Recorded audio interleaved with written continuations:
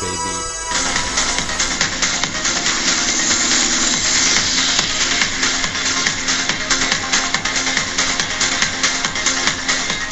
Okay guys, here we go. We got a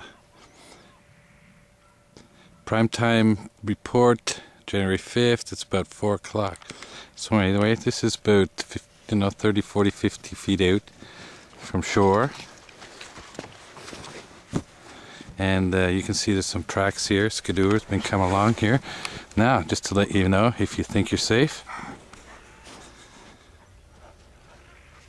think again. Somebody went in here in this 32 inches of water. They got out, but they went in here anyway. It was done earlier on today. So guys, that's the scoop.